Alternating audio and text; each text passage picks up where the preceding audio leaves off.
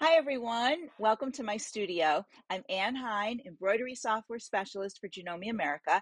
And today I wanted to talk to you about setting your color palette.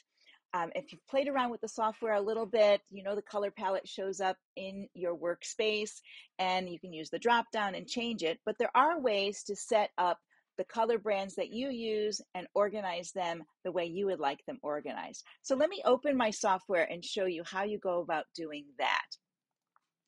With my software open on the welcome page, you can go up to, on a Mac, you would go under Artistic to Preferences, and it would open this window here. If you were on a PC, you would go to Tools and then Options from the top toolbar, and it would open the same window. So if you look here, you'll see Palette Order. And when you click on Palette Order, yours will be alphabetized in a different order because I've played around with mine. And what you can do is you can find your favorite or default thread that you want to use. And when you find it, put a little check mark over under default so you have that. And then any of the ones that you have yourself, if you own other brands and you might switch between brands at any point, you want to check those off. So that's what's all in the blue here.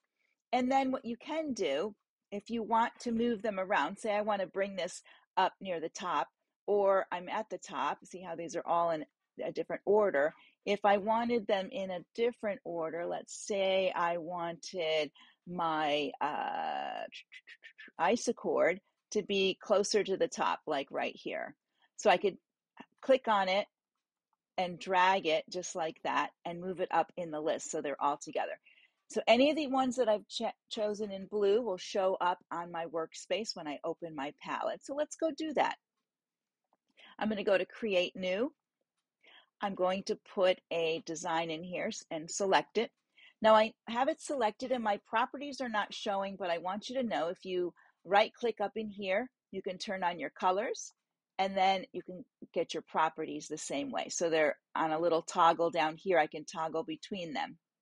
So in my colors, you'll notice the first one is Janome because that was my default. And when I click the down, I can see all those other ones that are in my list. And that's as far as they go. I don't have every color brand available to me, only the ones I want, which makes it easier if you're searching for something now. You can put your favorite ones near the top, make it much easier to work with it.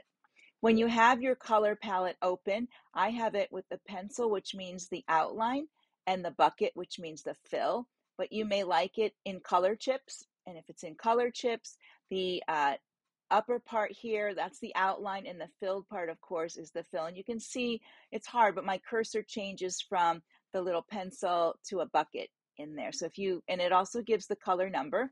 You can search for a color. Let me go back to, whoops, not that one. Let me go back to here. You can search for a color number if you know it. So maybe I want 225.